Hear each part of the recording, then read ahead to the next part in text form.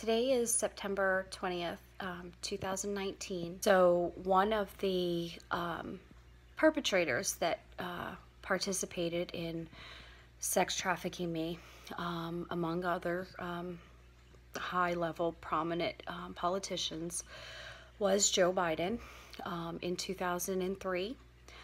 I believe I believe it was 2003. It could have been 2004, but I am fairly certain it was 2003. And so Joe Biden took me on a commercial flight when he was a senator.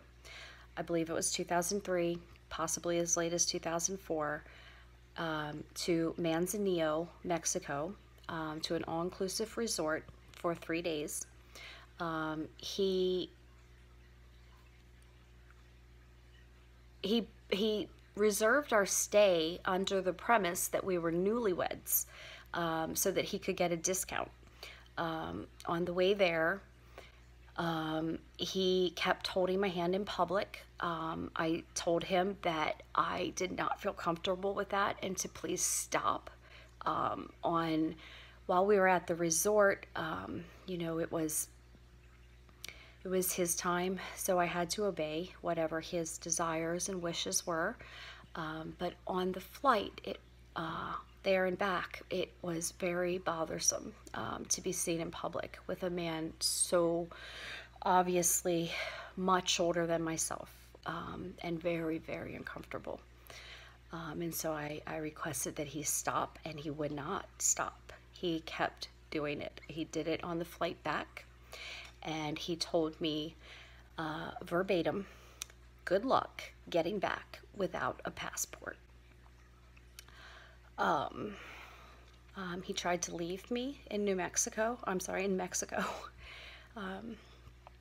also lived in New Mexico. So he tried to leave me in Mexico and told me, he said, "Good luck getting back without a passport," because I didn't have a passport at all. And so the flight was commercial. It was a smaller airplane.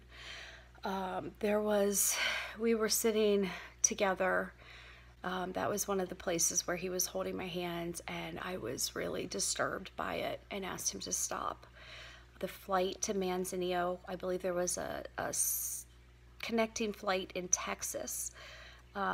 So there would be flight records for Jessica Collins in the year 2003 to the final destination of Manzanillo, Mexico.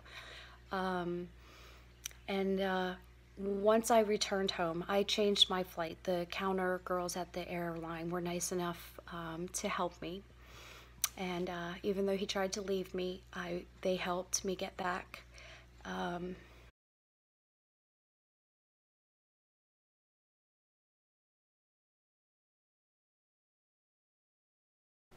Despite what the media and government would like people to believe, anti-trafficking agencies, police, attorneys, county agencies, and the media do not help victims.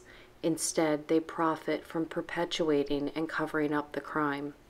Sex trafficking is modern-day slavery that profits these agencies.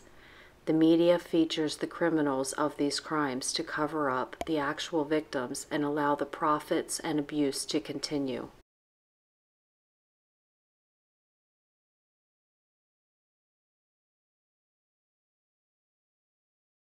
Because they were concerned about the statements you were making.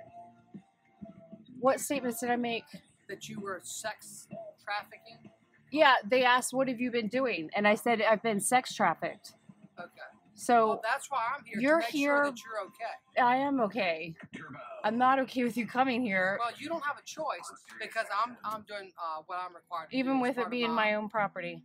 Yes. You're allowed on my property without my consent. That's exactly right. Okay, do you have paperwork or a warrant I don't or need anything? paperwork to come in and investigate a case. Okay, but you said there was a protective order. No, I did not say there was a protective order. I'm positive I heard you say protective order. You must have misunderstood. Okay, so I'm crazy. So. Okay.